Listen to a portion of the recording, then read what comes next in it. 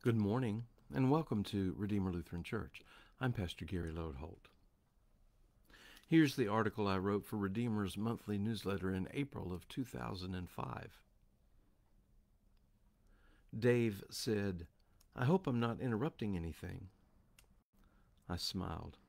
I was glad to hear from Dave, a man who had associated himself with our church while he was stationed at Fort Jackson, but who had returned to his home and family in Kansas. "Oh, Dave," I answered with a smile.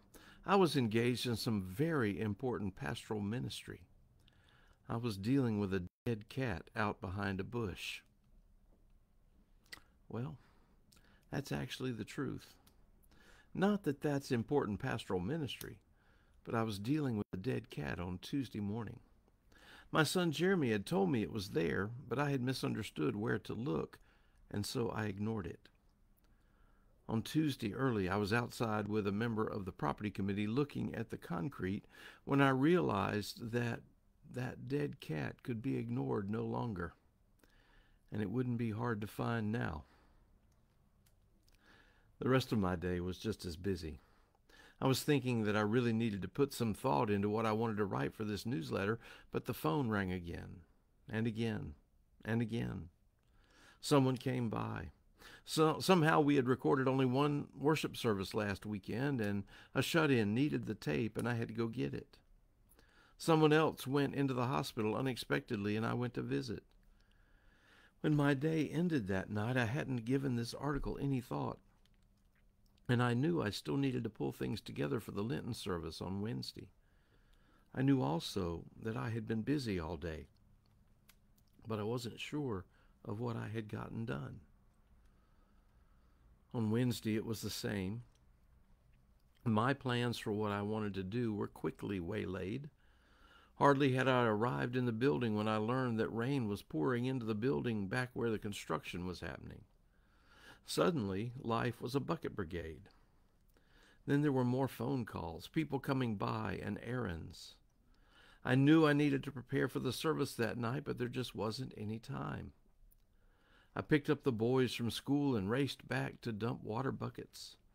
As I headed to my car for yet another task, I was stopped by a family in need of help and food, and I still never took the time to think about this article.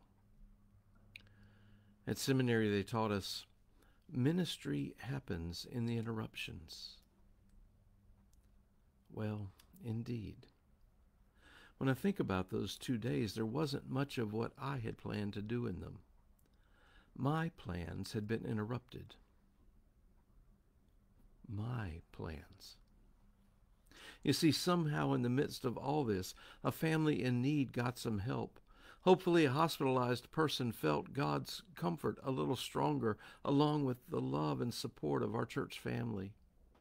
A lot of work facilitating the programs and ministries we share was done. People who called or showed up with heartfelt needs were heard and strengthened. And even a dead cat got buried by a pastor.